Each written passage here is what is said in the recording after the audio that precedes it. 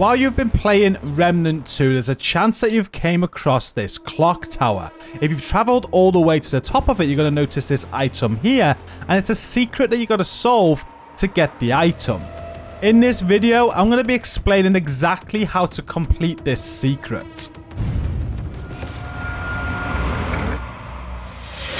Hey, what's up everyone? Before we do get into this, if you do enjoy today's video and find it helpful, please give it a like and a share to support it, and also subscribe for more content. First, I just want to show you exactly where you can find this clock tower. It's going to be on the Losomn world, and I think the easiest way to find it is if you get the Morrow Parish start. Different start points are the different storylines of Losomn. There's 2 in total. The other start point is the Palace Courtyard.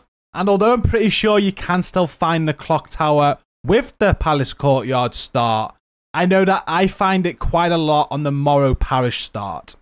So if you don't get this when you're playing through your campaign, once you've completed Losomn, you can re-roll in adventure mode until you get it. What you are looking for is a clock tower. You can see the map here of Morrow Parish where I started. It's quite distinctive on the map because you can see the item here. If you look in the top right corner, you can see that there's a sort of item, it's greyed out, and there's a lift that doesn't work in the bottom. Once you've got to this area, you're at the puzzle location, and we can start solving it. Inside the tower, there's no way to climb up. You might find some other loot in here, so have a look. But if you head back outside, what you'll find is some steps going up, or some ledges that you can climb. In fact, it's a ladder. Just make your way to the ladder and start climbing, and this is how you're going to traverse this clock tower. You need to make it all the way to the top, and you will be heading back into the clock tower to continue at times. As you head back in, just jump out the window the opposite end of the room, and you can continue climbing again with more ladders. There will be some enemies on the way up, so just be mindful of that and take them out as you see them. And just keep on making your way up top. There'll be more ladders and more ledges. Eventually, you'll get to a point where you can't climb no more outside. You'll have to head back through a window inside.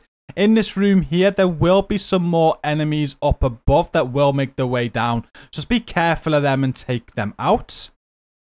You'll want to jump across this gap to go through this doorway here to the other side of the room, where you'll find this other window that takes you back outside. It puts you to the other side of the clock tower, and this side of the clock tower has a ladder to take you up further. You're nearly at the very top now. As you enter back inside the clock tower, you're going to see some steps. Just go up these steps. There'll be some more steps to go up again, and you'll come across this gap here. Just be careful. And there is this letter you can read. I'm not sure if this holds any clues or anything, but you can have a read of that if you want. But more importantly, you just want to make your way around here and just walk around the lift. And there's going to be another ladder taking you further up. Once up that ladder, right in front of you is another ladder. And then you'll find another letter as well. So have a read of that if you want to. But then you need to head up the next ladder in the other room. This will finally bring you to the top of the clock tower. We can see the clock tower mechanism here. If we interact with it, there's an item that it needs, which we haven't got yet. We've got this safe here. And if we look at the clock face, we can see this item. This item is unobtainable right now, and what we must do is find a gear that we can interact with the mechanism with. The gear isn't here though, there's more to the puzzle to do. We've actually got to leave the area, but before we do, make sure you flick this switch, because this is going to make the lift work. We can now use this lever to use the lift, and there's also a lever at the very bottom to use it also, so when we come back here later, we don't need to climb it again. As you leave the clock tower, you need to make note of what time is on there. So we switch the power on, so when we're outside the clock tower, we can actually see what time it is. And I'm not sure if this is the same for everybody. What you want to take note of when you look at your clock though is where the hour hand is, because the hour hand is quite easy to figure out when we get to the clock puzzle in that district, and then you can just move the minutes until you get it right. What you must do now is explore Morrow Parish, and we're looking for a specific dungeon. The dungeon is called Losomn District, and I believe if you've got the clock tower, then this should definitely be a dungeon on your map, because if it's not, you've got to re-roll the world and do it all again to hopefully then get Losomn District. And the reason for that is because there's a room in this district that's full of clocks. Here's the map on screen now of the district. You can see the entrance there and where I'm stood. It's a very small area. So just progress through here until you get to this room where there's a load of clocks in it. There's another letter on the table if you want to read it. There's a chest that you can loot as well. But what we are interested in is this big clock at the end that we can interact with. So going back to the clock now, I could tell that my hour hand was at 11 o'clock. So I'm going to move the hour hand all the way over to 11. And then the minute hand was around about 1/4 past. So what I'm going to do is just move the minute hand, which moves by the minute, and just keep on pressing enter until I get it right. It was just past the 1/4 past mark. Once you get the same time as what was on the clock tower, it's going to drop this clockwork pinion out for you. And now we can head back to the clock tower. As long as you did switch the power on, this lift is going to be working now. So we don't need to climb it all again. We can just enter the lift to take us all the way to the top. And then at the top, just interact with the mechanism again and use the cog that you just found, and that's going to fix it.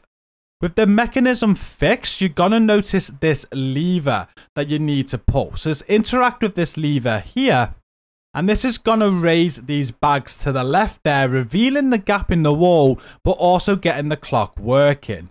As the minute hand moves, that item that you can see is going to drop, and you'll be able to collect it from the hole in the wall. And what you get is the broken timepiece and objective success.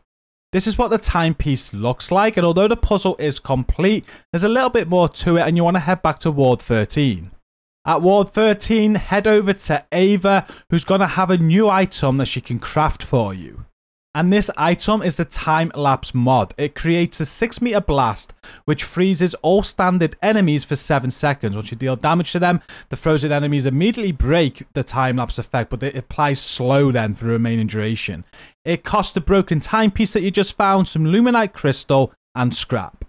And that is it for this video. That covers the clock tower puzzle in full. I do hope it's been helpful. Make sure you give it a like and a share if it has been. Subscribe for more. And I also have a Remnant 2 playlist down in the video description covering all sorts of Remnant 2 content, including more puzzles and secrets. So go and check it out. Until next time, thank you for watching this one. Stay safe and peace out.